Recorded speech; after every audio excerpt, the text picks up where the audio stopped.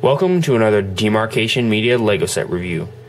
In this video, we're going to be taking a look at one of the 2019 Spider-Man sets, the Spider-Man Bike Rescue.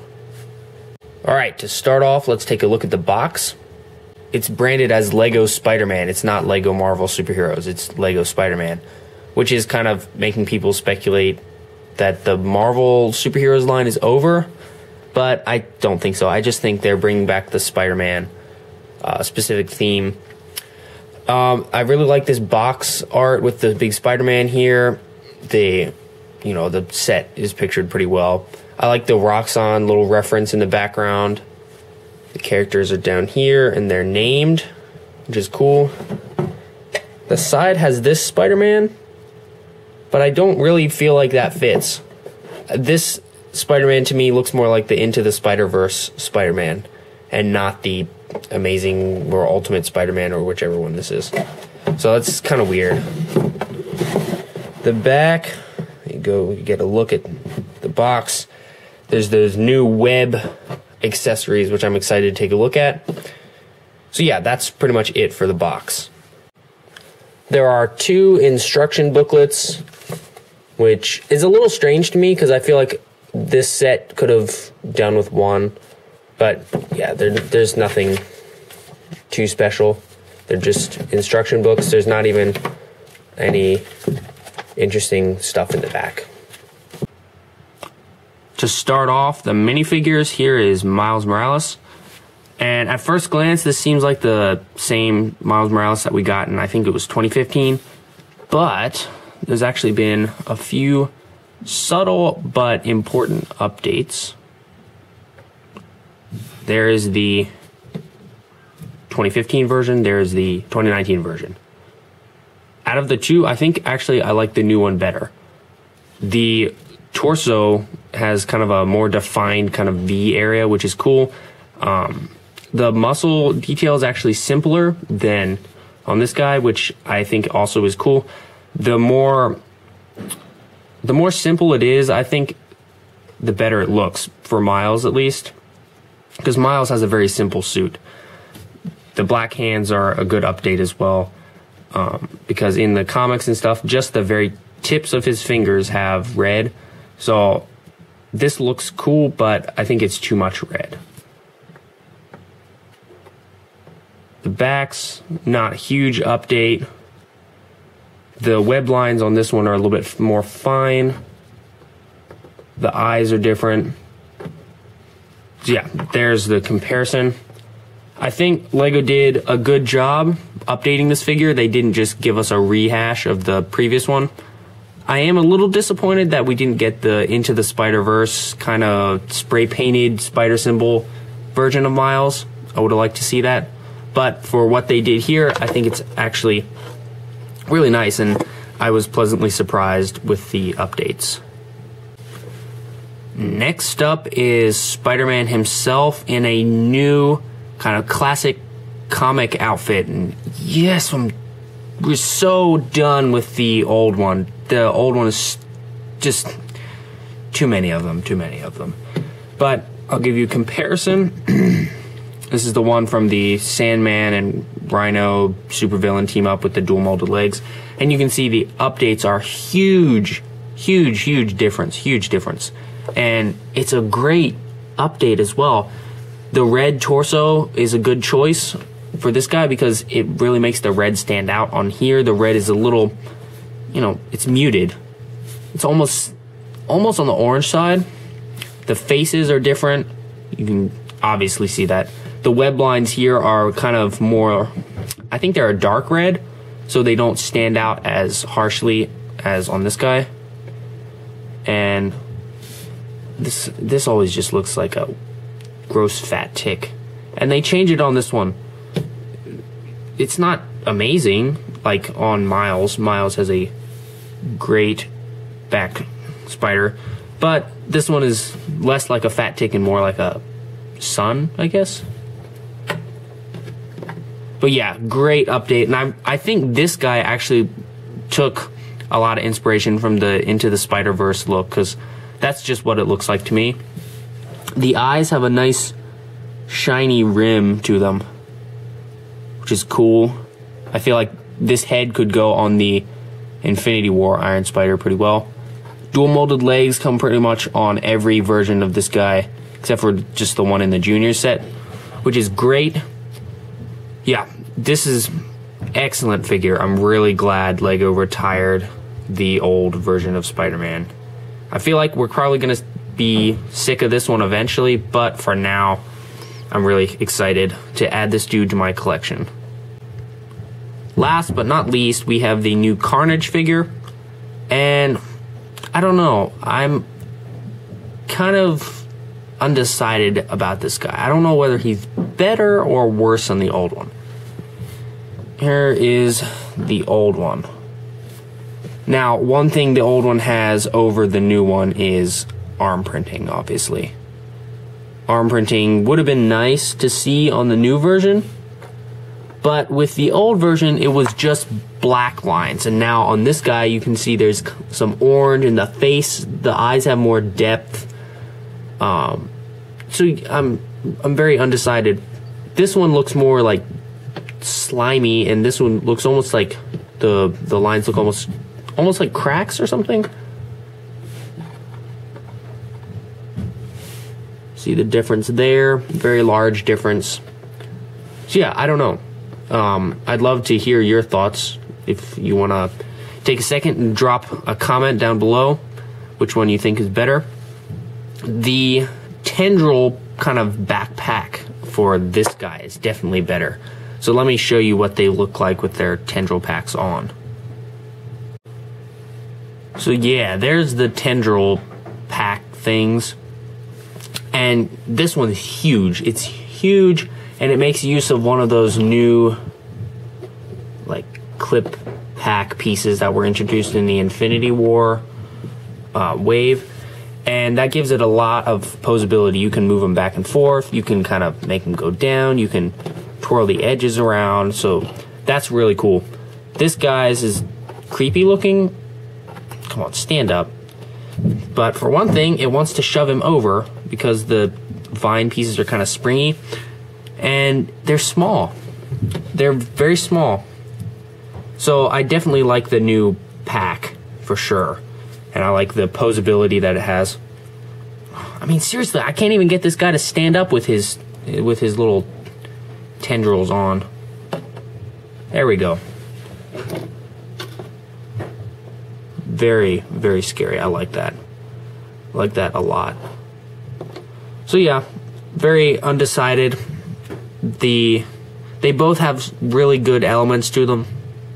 So I may not be able to pick a favorite, but I think LEGO did a good job here. I just wish they would have included the arm printing. Alright, so here are the new web, I don't even know what to call them. Web, they're like the power bursts, but they're webs. So web bursts. So it's kind of hard to see right here. Hopefully they don't blend in too well. To start, we have this, we have two of these actually.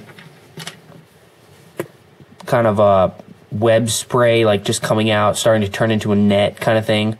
There's a connection point here on the end, and then there's a connection point back here. Very nice. There's this big web, which has like a connection point, like a bar here, here, and then back here. So you can you could build this onto a set, kind of. You can clip it on there and kind of turn it into a spider trampoline or something. So that's another really useful and very cool piece. This is like your classic web. It's the perfect size, perfect shape, has a connection point on the back, so you can you could use this in like haunted house mocks, stick it in the corner, or you can just have Spider-Man, you know, shooting it out, stuff like that. So that's cool. And then we have these web stream pieces, which look like very much like the classic comic book, you know, web streams, which are very thick. So that's very cool. Very, very cool. And then we have these two small web pieces with a little bar on either side, and then they actually have this little hole in here. I'm not sure what that's for. I don't know. You might be able to stick like a flame piece in there. But yeah, they're kind of like radar dishes in shape, so you can have them like sticking to something this way or shooting out at something, which is cool.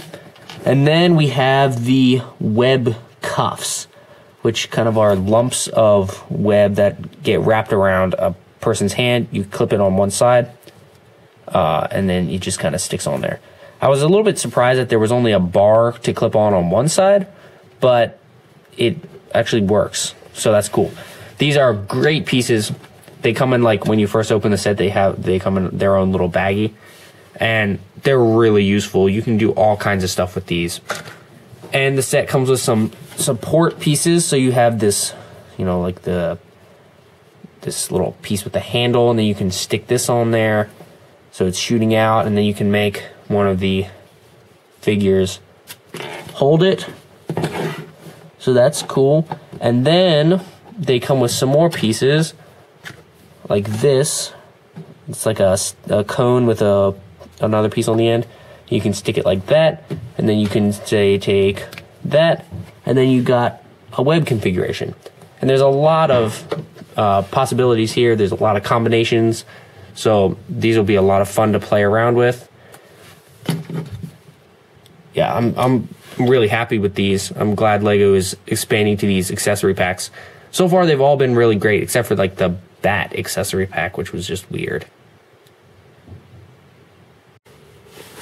So moving on to the first of the builds, here is like a, I don't know, in the description, it's a power generator that Carnage is attacking. These little white pieces here are meant for you to attach some of these small web pieces to kind of make it look like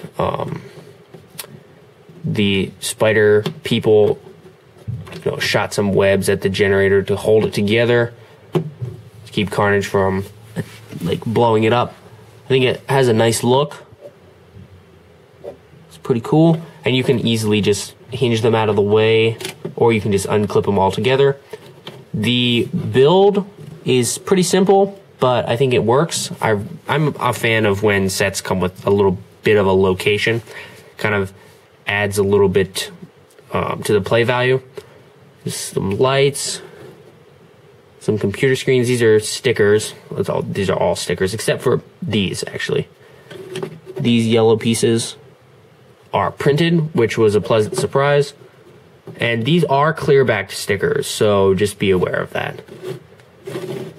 It doesn't look as great from around the back because there's like the exposed green. I don't know what that color is, but it's a really cool color. It's like a dark greenish blue. And then there's the red. So that's not too great from the back. But you can see here's the trigger for that. These pieces kind of come out and you can just blow them up. But if you have the webs in the way, it'll kind of keep some of them in there. There we go.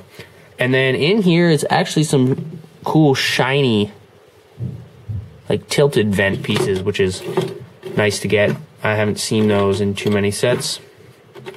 So yeah, I actually think this is a good addition to the set. It doesn't feel like it was slapped together just to raise the price, and it adds some good play value to the whole set.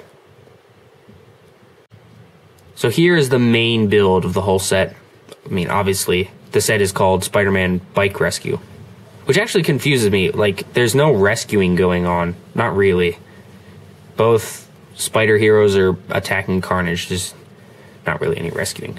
But this bike is so ridiculously oversized. It's nuts.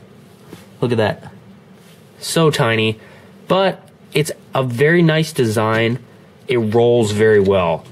And, you know, it can tilt back and forth. So for kids wanting to just play with the set, this is great. For adults who want to display it, maybe less so because it's so oversized. But I think it's a lot of fun. It was fun to build for sure. You can see this is kind of an interesting build technique. It's on a hinge, so it gives that curved look. On either side, there's kind of this little pod that sticks out. This one is a spider drone launcher that fires off. That is the piece.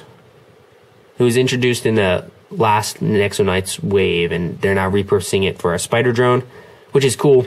I wish they would have recolored it to red, because that would have been more Spider-Man-like, I think. Would have matched kind of the new, like, Spider-Man PS4 spider drone look. But for what it is, it's pretty cool.